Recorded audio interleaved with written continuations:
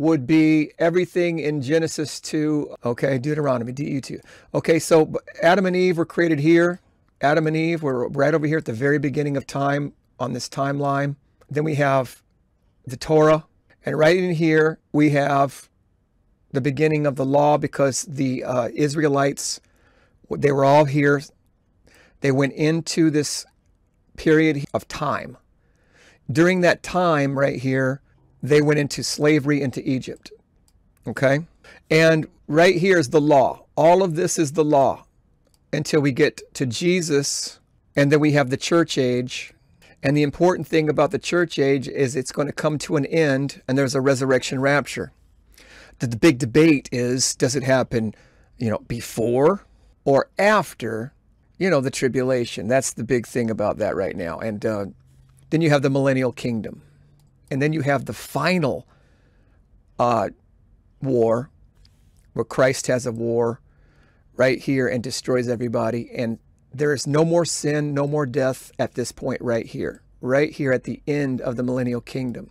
Sin still remains in this time period here because the nations left behind repopulate for 1,000 years. They repopulate the earth. And those are the people that did not get caught up in the resurrection rapture. We call it a resurrection rapture, not the rapture, because 99.9% of all the body of Christ will be raised from the grave, and a very few will be raised alive. That's the way we look at it. There's 144,000 for sure we know are going to be raised alive. Now that just may be a number that represents all the tribes of Israel. And it probably is. The way I've seen God use numbers, he uses a solid specified number, but that whatever fills that number can be changed. For instance, the 12 tribes of Israel, there's many lists of the 12 tribes of Israel from the book of Revelation all the way back to Genesis. You see a list of 12, and the names change, but it's always 12, right? So 144,000 is the number of people that will be left alive when the resurrection rapture takes place. And we don't know if anybody in America will actually be left alive who believes in Jesus. We don't even know if America is going to be on the map. Can I get an amen? There's a lot of good argument to be made that America is obliterated. In trumpet 6, we have 1/3 of mankind killed. 1/3, and that's in the trumpets. That's during the tribulation hour. This little circle here is the tribulation, because the church goes through the tribulation, and this little circle is the wrath of God. All right, so we're going to blow that up and look at that in a little bit in a minute. But the trumpet 6, 1/3 of mankind, and then the horses have been riding at least since Jesus went up. Jesus is the Lamb of God. So these 4 horses, 1, 2, 3, 4 seals, 1, 2, 3, 4 seals have been riding at least since Jesus started opening them. Who's opening them? The Lamb is opening the seals. So the seals, these particular 4 horses and their power, are not going to have started until after Jesus is raised from the grave. I've kind of figured that out in my head. So even though the horses are all back here in the Old Testament, 4 horses, you see them in Jeremiah, you see them in different places in the Old Testament. These 4 horses have always been around. But something happens with these 4 horses. They get set on an increasing course to the end of time. Right here, when Jesus goes back up, John saw him opening the seals one at a time. Now, all 4 of these horses are riding at the same time.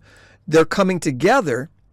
But Jesus, in the book, we read about them one at a time, because you can't read about all 4 of them at the same time, and that's just how books are. They present things chronologically that may not actually be chronological, and that's why the book of Revelation is so confusing to so many people as it is.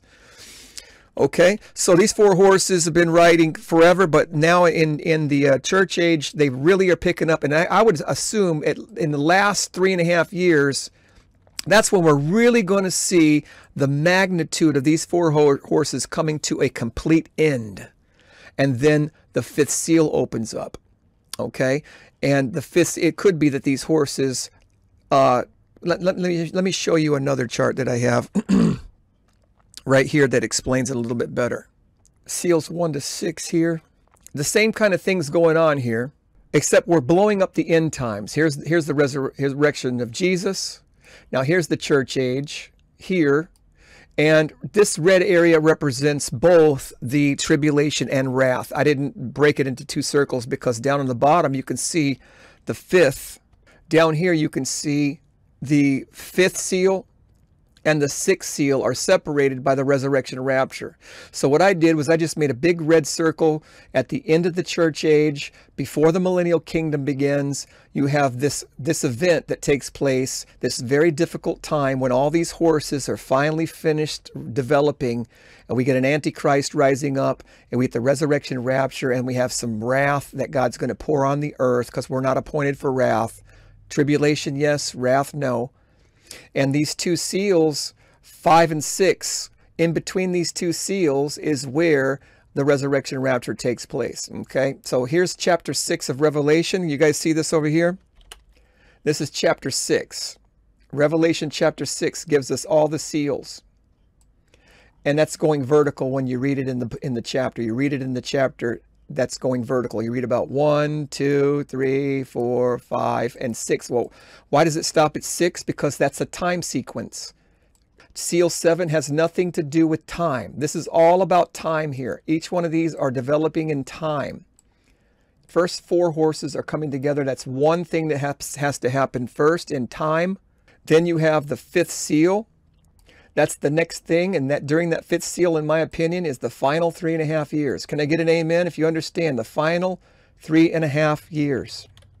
Seal 5, in my opinion, is the 42-month, or it's called 1,260 days, or it's called by Daniel a time, times, and half a time. They are all interchangeable terms. Like if you call your dad, he's my father, he's also a welder, he's also a good man, he's an evangelist. All these names are pointing to the same guy. Jesus has many, many different names. Well, the time of the Great Tribulation has many different names. And depending on who God's referring to, when he's referring to his 2 witnesses, when he's referring to the woman fleeing in the wilderness, those are his people. He calls that time 12, they have 1,260 days. When he's referring to the Gentiles who are in the outer court of the temple, when he's referring to the Antichrist, who's dominant over the nations, he calls that time 42 months. Okay? That's seal 5. See seal 5 up here? See seal 5 at the top? That's the 3.5 year period at the end of the church age, after the horses have developed. Can I get an amen? Are you following me? Then the Antichrist appears in the 5th seal. Are you with me? In the 5th seal, the Antichrist appears in the 5th seal. And this is also the time when the 2 witnesses have, how long? How long do the 2 witnesses have, everybody? 1,260 days, because they're God's people. He calls that time 1,260 days. At the end of that 3.5 year period, at the end of the 5th seal, is the same time the 2 witnesses finish their ministry of 3.5 years. It's all at the end of the 5th seal, at the end of time. And then what happens? The Antichrist kills these guys. Everyone who's dead dies for Christ, and Paul's prophecy comes to pass that the dead will be dead and they raise first. The dead have to die first. And as long as these 2 witnesses are alive, there's still people to die for Christ. You can't have the living raptured first before the dead are raised first. Unless, of course, you listen to the teachers who tell you there's a whole bunch of raptures and there's a whole bunch of resurrections. The Bible talks about one major resurrection for the body of all believers, and one major rapture, not a rapture of baby Jesus or a rapture of Elijah or a rapture of Enoch. This is an individual case, not the rapture of the church, the whole body of Christ. There's one resurrection of all believers from the dead, even though we've had resurrections in the past. Jesus raised people from the dead. There's people raised by Elijah and Elisha. And that's not the resurrection, okay? But there's a resurrection for everybody and a rapture for everybody who's left alive on the earth one time at the end of the trumpets, which will be the seventh trumpet. Okay, so what we have here is we got the trumpets will be blowing during the fifth seal. So let's go. There's not enough room on this chart to show you that the trumpets haven't started blowing yet. And all while these horses are riding here, whenever they started, if you want to say they started when Jesus started opening them up, when he went back into heaven. So for the last 2,000 years, we've had an increase of, wars, famines, pestilence, and so on, conquerors who wanted to conquer. But we really see these horses dominating in the last 100 years. I mean, really, technically, vaccines didn't even come around until about 1894, 1896. And if you want to say that's part of the mark of the beast, for the last 100 years, roughly, a little over, you've had these things developing in a massively powerful way. Wars in the last 100 years have dominated all the wars in history. Pestilence, if you want to say 1918, the flu pandemic that went around, killed 50 million people. I don't know what the number is. But in the last 100 years, the last century, you could say for sure these horses have had a massive famine, starvation like never before the last 100 years. And then now we got the last 30 years and this last generation, and we see everything increasing along with technology that we've never seen before. Where God cut off man in Genesis 11 because they were doing whatever they imagined to do in creativity and innovations and stuff like that, God stopped them.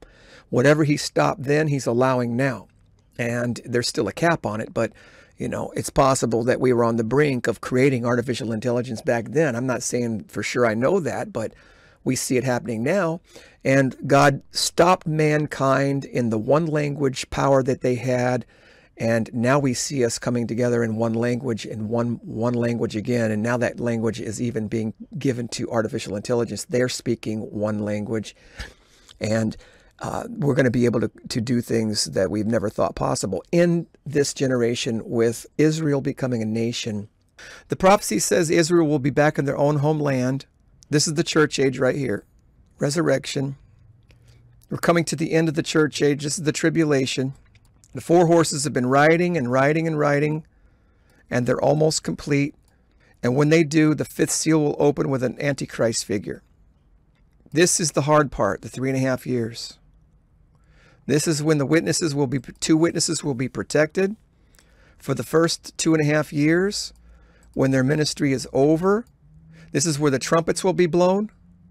Trumpets, trumpet, trumpet, trumpet, trumpet, trumpet. All the trumpets will be blown until we get to the sixth trumpet, which is the war that kills everybody. At the end of that war, everybody will be dead, including the two witnesses. At the sixth trumpet, by the time the sixth trumpet is done, the two witnesses' ministry will be done. The 3.5 years will be done. The 42-month rule and reign of the Antichrist will be done. And time will be done. Okay? And the dead will be raised. And then the living after that. And then God pours out his wrath. Right here for 75 days. According to the book of Daniel. 75 days is the wrath of God. All right. And then that's how we're looking at this. I just wanted to tie in really the timing of the two witnesses today with you guys, with the sixth trumpet war and how those things coordinate with each other. They correspond with each other. They correspond with the time of the end of the Antichrist time. He's got 42 months. They got 1,260 days. The woman is protected in the wilderness. The woman flees to the wilderness to be protected. That's the 144,000. She's protected for 1,260 days. She's got to stay there and be protected for 1,260 days while the two witnesses do their ministry for 1,260 days, while the Antichrist is killing people all around the world for 42 months, while the Gentiles are taking the outer court for 42 months.